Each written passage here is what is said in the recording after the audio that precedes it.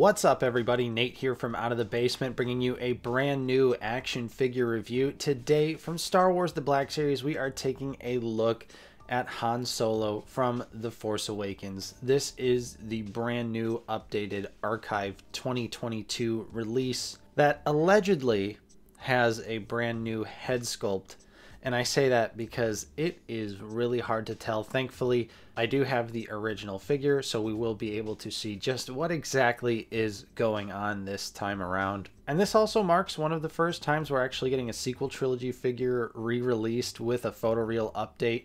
Say what you will about the sequel trilogy, but I personally think that fans of those movies should be able to have nice photoreal figures in their collections. So of course we have the archive packaging, you know, nothing too crazy or special going on. We've got the Gregory Titus art, which is always nice to see. A big old window so you can see Han and his blaster. On the back you could see it was a red and black box figure released way back in 2015. And here is the bio if you want to pause it and read it. We also have a larger look at the Gregory Titus art. And finally a barcode on the bottom. Like always, before we jump into the figure, let's go ahead and take a look at Han's one accessory, his iconic blaster. And here it is. And unfortunately, this time around, it has absolutely no paint apps on it. It is just a black piece of plastic, which is pretty odd to me because on my original version, I have the grip is actually painted brown. And here they are side by side. The new one here, no paint, and you can see the original almost looks like it has a little bit of silver dry brushing and that brown and gold paint. So interesting that this new release did not have that detail. And I'd have to imagine they left the paint apps off the weapon this time because yes, this is actually a brand new head sculpt. After looking at it and comparing it to the original figure, I definitely do think that this is actually a new sculpt. It's very similar, but I think what really tips it off is just the general size.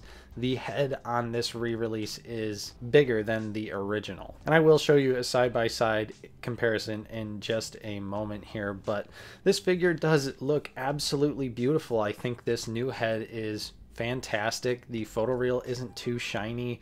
It looks almost 100% like Harrison Ford, so this is actually a pretty nice update to this figure, even though yes, it is from the dark ages of the Black Series, so you know some of that articulation is definitely a little bit limited. And before we jump into the comparison, let's take a quick look at the details of this release. Alright, and just take a look at that fantastic head right here. Hasbro really nailed this update this time around. The hair is actually nicely sculpted and has a little bit of a wash to it to give it a little bit of a brownish tint. And that photoreal face has to be some of the best we've seen in the line. This is quite impressive.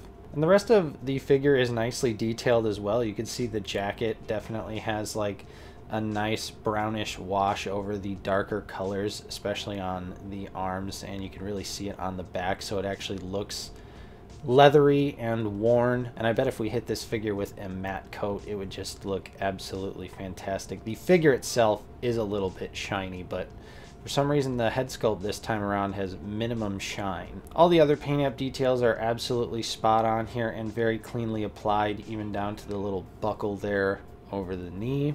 And the boots as well are properly detailed as well. This is just a really nicely sculpted, nice looking figure here. Honestly, back then in the dark ages, this was one of the better figures I remember having. And so now let's go ahead and take a look side by side with the original 2015 version here. You can definitely see the costume is a darker tone, and yeah, just look at the heads here. I think they are two different sizes. The sculpt very, very, very similar.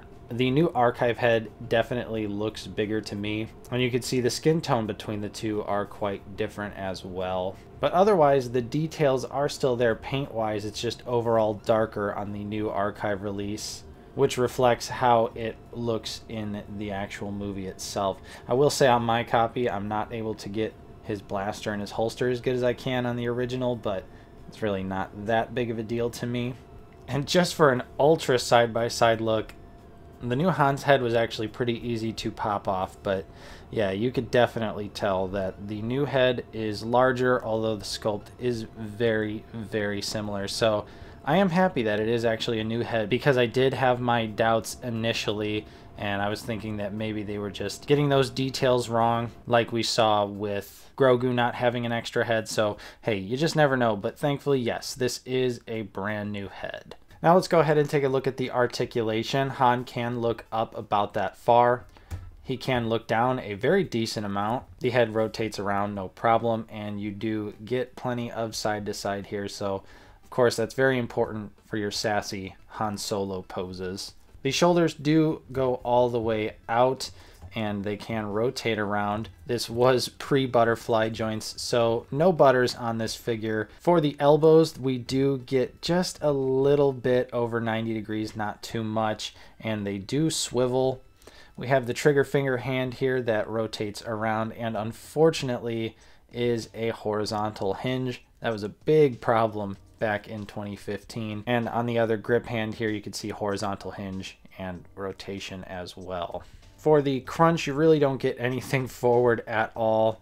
Nothing really back either. You just kind of get a little bit of side to side and some swivel there. Just a little bit. There we go. Really crunching it hard forward. Yeah, not a whole lot of movement there. Something that still plagues Black Series figures to this day. For the leg with the holster on it, you can get pretty decent movement out of it, but you are inhibited a little bit because the holster is glued to the leg. On the other side though, you do get pretty much full range out of it, and he can kick up pretty far. We do have double pinned knees on this figure, so at least it's a double knee, but you still really honestly don't get a whole lot of range out of it due to the sculpt. Han's got decent split action, just a little bit of kickback, thigh swivel, and of course down to the feet, they do go all the way down and they go up just a little bit, and he has ankle pivot and peg holes. So not the worst articulation in the world, but it definitely is not the best either. However, it's definitely easy to get him into some iconic Han Solo poses. So pretty much the poses you want out of this figure, you're going to be able to get it with this articulation. Now we'll do some comparisons with some other figures from The Force Awakens. Starting up, there is the original 2015 Han Solo and the General Leia figure.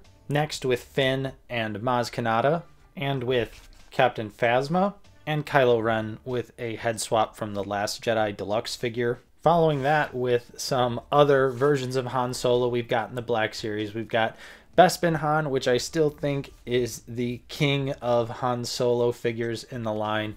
And we also have the Return of the Jedi Endor Han, which is pretty good as well. But comparing these three together, yeah, Bespin Han still is fantastic, but this new Force Awakens head is a very close second in my opinion. And rounding out the Black Series figures, we have the Empire Strikes Back Chewbacca. And finally, for a couple import comparisons, we have the SH Figuarts Boba Fett and the Mafex Empire Strikes Back Boba Fett. As for my final thoughts on this figure, I think this is definitely a worthy upgrade from the original release. The brand new head sculpt is really fantastic and is probably the second best Harrison Ford likeness we've seen in the line so far. This is absolutely essential for sequel trilogy fans.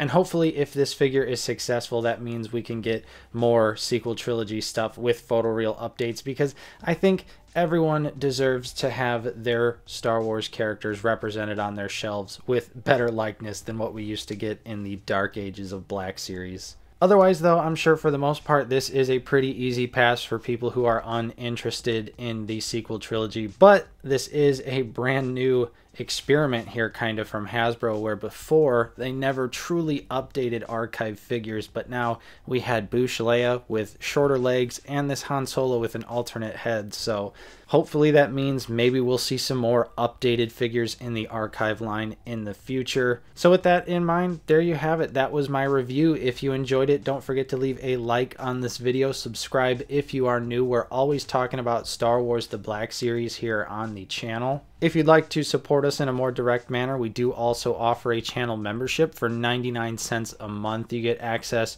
to a custom Clone Trooper name badge and custom emojis that you can use on our videos and in our live streams, which are every single Sunday at 1 p.m. Central Time. Special thank you to our current channel members. Your continued support is truly appreciated, and thank you to everyone else out there for simply watching, liking, subscribing, and sharing these videos with all of your Star Wars figure loving friends. I'm Nate from Out of the Basement, and I will see you next time.